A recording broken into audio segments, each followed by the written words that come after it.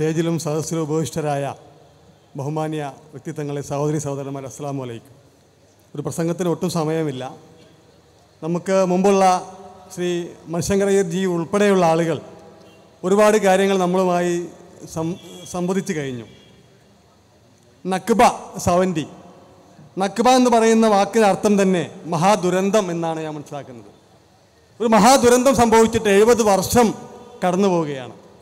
ഈ കോഴിക്കോട് എന്ന മഹാനഗരത്തിൽ ഫലസ്തീനുമായി ബന്ധപ്പെട്ടുകൊണ്ടുള്ള ധാരാളം പരിപാടികൾ എൻ്റെയൊക്കെ ചെറുപ്പകാലങ്ങളിൽ ഈ നഗരത്തിൽ നടന്നത് ഞാൻ ഓർക്കുകയാണ്.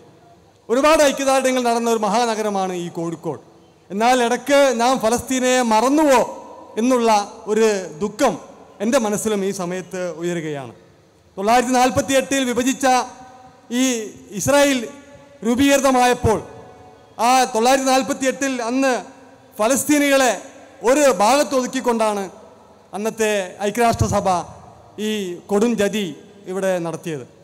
അന്ന് ആ പ്രമേയം അവതരിപ്പിച്ചുകൊണ്ട് അന്നത്തെ അമേരിക്കയും USSR സോവിയറ്റ് റഷ്യയുമൊക്കെ ആ പ്രമേയം അവതരിപ്പിച്ചുകൊണ്ട് ഈ ലോകത്തോട് കാണിച്ച കൊടും ക്രൂരതയാണ് ഗസയിൽ ഇന്നും നമ്മുടെ സഹോദരന്മാർ അനുഭവിച്ചുകൊണ്ടിരിക്കുന്നത്. ഇവിടെ ശ്രീ മണിശങ്കരയ്യർ പറഞ്ഞതുപോലെ ഇത് കേവലം ഒരു മുസ്ലിം പ്രശ്നമല്ല, ഒരു മനുഷ്യാവകാശ പ്രശ്നമാണ്, ഒരു മനുഷ്യരുടെ പ്രശ്നമാണ്. ഇവിടെ ഈ മാസം 11-ാം തീയതി ഇവിടുത്തെ അന്ന് വിഭജിക്കപ്പെട്ടപ്പോൾ 292 ചതുരശ്ര മീറ്റർ അത് UN ഐക്യരാഷ്ട്രസഭ കൈവശം വെച്ചിരുന്ന ജെറുസലേമായിരുന്നു. ആ ജെറുസലേമിലേക്കാണ് ഇന്നത്തെ അമേരിക്കയുടെ എംബസി മാറ്റിയിട്ടുള്ളത്. അതിനെതിരെയുള്ള ഒരു പോരാട്ടമാണ്, ഒരു ചെറുത്തുനിൽപ്പാണ് ഇന്ന് ഫലസ്തീനികൾ നടത്തുന്നത്. ആ ഗസയിലുള്ള ആളുകൾ, അവിടെ ഹമാസുമായി പ്രശ്നമുണ്ട്. ആ ഹമാസുമായുള്ള പ്രശ്നങ്ങളിലൊക്കെ തന്നെ മുതലെടുപ്പ് നടത്തുന്ന ഒരു രാഷ്ട്രീയമാണ് ഇന്ന് ലോക രാഷ്ട്രീയം നടത്തുന്നത്.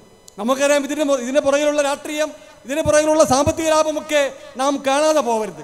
ഇവിടെ ലോകത്തിൻ്റെ പല ഭാഗങ്ങളിലായി വിഭജിച്ച് കിടന്നിരുന്ന ജൂതന്മാരെ ഒരു കുടക്കീയിൽ കൊണ്ടുവന്ന് അവിടെ നേരത്തെ ഉണ്ടായിരുന്ന പല യൂറോപ്യൻ രാജ്യങ്ങൾക്കും സോവിയറ്റ് റഷ്യക്കും അമേരിക്കക്കും ബ്രിട്ടനുമൊക്കെയുള്ള അവിടങ്ങളിൽ നിന്ന് ജൂതന്മാരുടെ ശല്യം ഒഴിവാക്കുന്നതിന് വേണ്ടി ഇവിടെ ചെയ്തു വെച്ച ഒരു കൊടും ക്രൂരതയാണ് ഇന്നും നമ്മുടെ ഗസയിലെ നമ്മുടെ സഹോദരന്മാർ അനുഭവിച്ചു കൊണ്ടിരിക്കുന്നത്. ഇവിടെ ഈ സോളിഡാരിറ്റി സംഘടിപ്പിച്ച ഈ പരിപാടി ഏറ്റവും മഹത്തരമാണ്. വിശുദ്ധമായ റംസാൻ മാസത്തിൽ ആ ജനതയോടുള്ള ഒരു ഐക്യദാർഢ്യമായി ലോകത്തെമ്പാടുമുള്ള ജനതയ്ക്ക് വേണ്ടി ഇവിടെ നാം ഇന്ന് ഒത്തുകൂടിയത് ഒരു മഹാകാര്യമാണ്, ഒരു മഹത്തായ കാര്യമാണ്.